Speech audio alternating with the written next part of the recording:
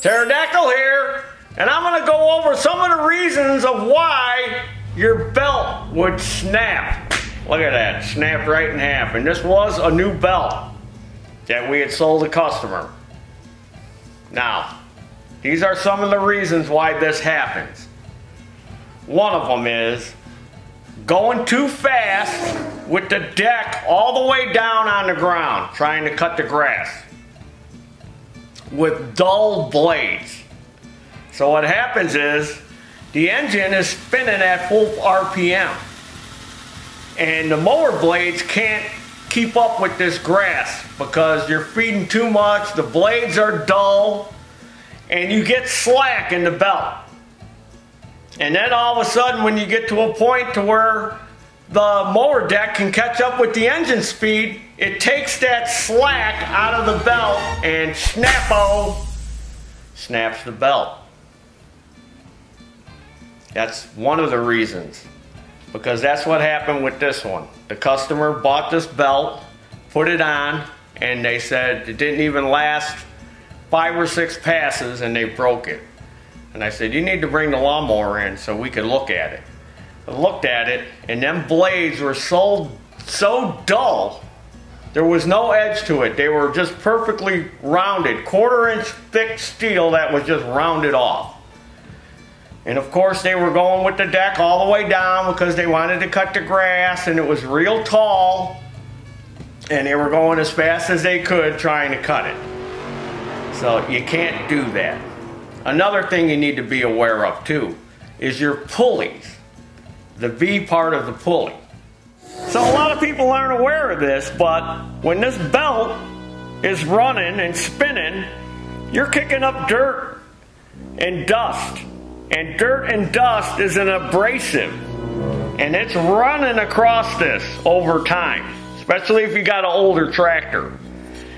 And it'll eventually wear, this will wear into the pulley to where the pulley is not gripping the belt is good. It's actually slipping on there. Now I used to see this a lot when we used to work on those big walk behind mowers that had belts that drove the wheels and you controlled it with hand levers to steer it left and right. They would come in, we'd put brand new pulleys or brand new belts on there, and the thing still wouldn't drive. It wouldn't pull up a hill or nothing. That's because the belt was slipping in the pulley. Because the V in the pulley was all wore out. We'd put new pulleys on with the new belt, and that thing would climb up a telephone pole with it. So you got to be aware of that. Your pulleys get wore. So if you're having belt problems and your tractor's an older tractor, got to reach in there and feel. If it's not smooth like this, if it's got a ridge, you need to go and replace all your pulleys. Even the one on the engine. If you got an electric clutch and it's never been replaced, that one could be wore too. So these are things you need to be aware of if you're having belt problems, especially if you're breaking them. It's usually stuff is wore out or you're doing something incorrectly. Another thing we see a lot is when people put the belts on, they don't route it correctly. Like here's a pulley brake here. I've seen this many times where they put the belt on and they got the belt on the outside of this. And they destroy the belt immediately. So you got to make sure you route it right and you got it on the right side of the belt guide. And also make sure you got the proper clearance. Make sure the belt guide is not too tight against the belt or too far away to where it's going to make the belt come off because it's too far away from the guide. These are on here for a reason.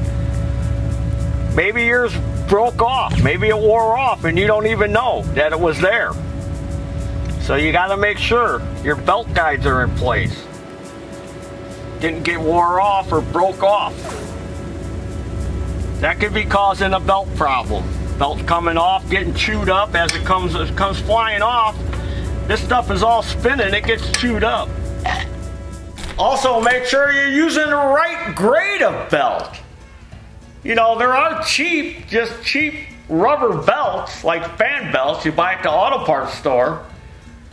That belt wasn't designed for a lawnmower. A lot of these lawnmower belts are wrapped. See, this is like a rubber belt with a cloth wrap or a Kevlar wrap on it, which makes it stronger. That's why you got to make sure you got the right belt. And does it have the right V? Does your manufacturer use a different V? Maybe they use a deeper V.